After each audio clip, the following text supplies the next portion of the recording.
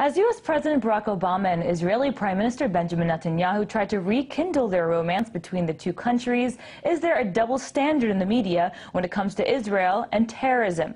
Joining me now from New York to discuss this is blogger and filmmaker Danny Schachter.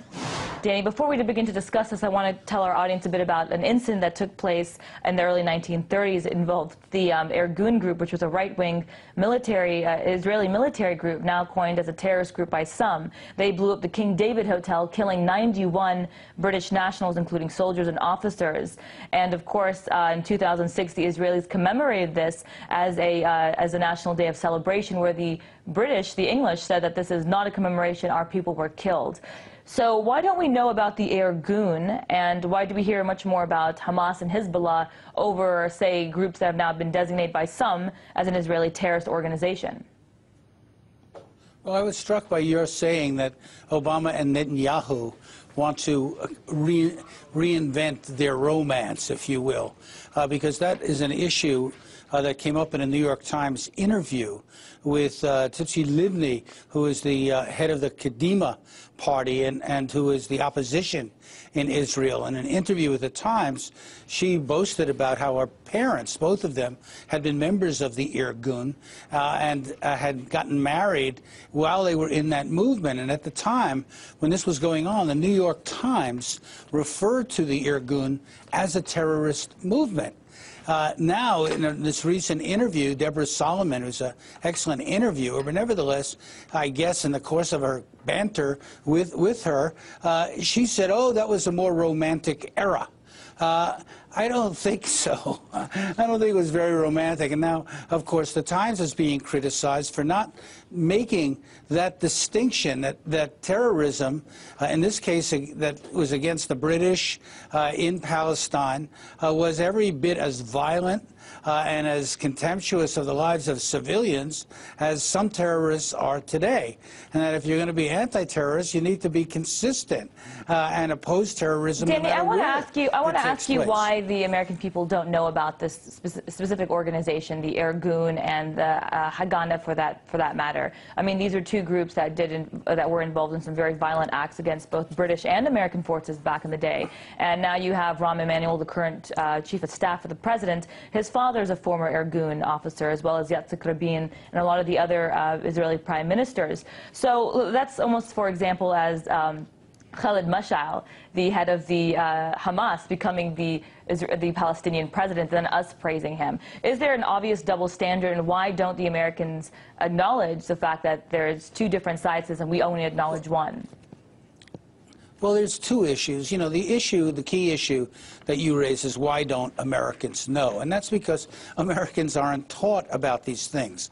Our media doesn't offer context. It doesn't offer background. It doesn't help people understand the underlying dynamics.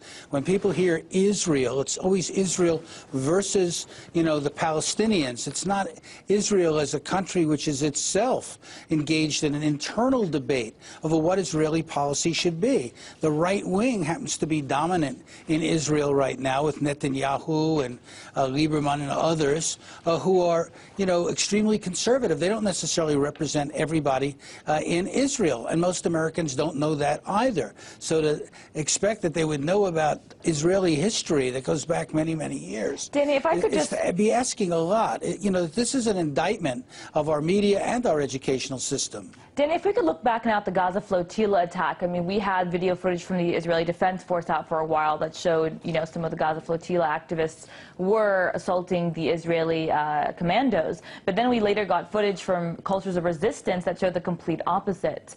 So the wheels of, I wouldn't call it propaganda, but media intervention here, are they so strong on the Israeli side that you rarely see the double standard created on incidents like the Gaza flotilla attack, but also the Gaza war? Well, I made a film called WMD, Weapons of Mass Deception. And a lot of the media engages in mass deception. The Israelis very cleverly understood that he who controls the pictures, he who controls the images, who controls the narrative, controls the way most people understand the issue.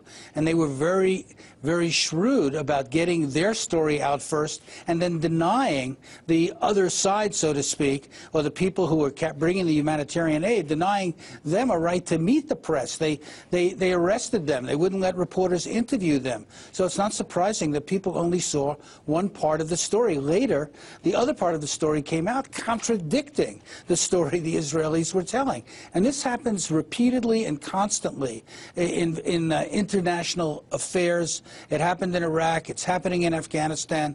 It's happening in other parts of the world. And it also is often happening in America, where we're told one thing, and then later we find out, oh, there's much more to the story. The BP spill, so-called spill, is a good example. That's actually what I wanted to get into right now. Iran was also part of their agenda today, and they talked about reducing nuclear weapons in the world and in the Middle East specifically, and yet they didn't talk about Israel not being a signatory to the NPT or explaining the undeclared weapons that Israel has. Is there also a double standard in discussing Iran-Israel here in the U.S. media? Of course there is. You know, Iran is the enemy. They're the bad guys. They're the part of the axis of evil.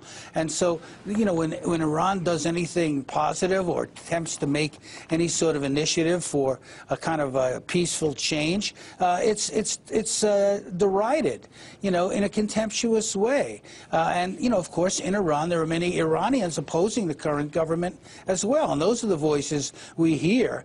We don't hear the voices in Israel who are opposing the Israeli government in the same way we do about the Iranian government, because it's all consistent with what American policy thinks is important. And the media, unfortunately, marches in lockstep with what the government line is. And that's been a problem for many, many years. And I don't see it changing unless people sort of reject that. I think the presence of other media, RT and others, that are offering another perspective or other perspectives is so important, because otherwise we're only given one voice and one voice only.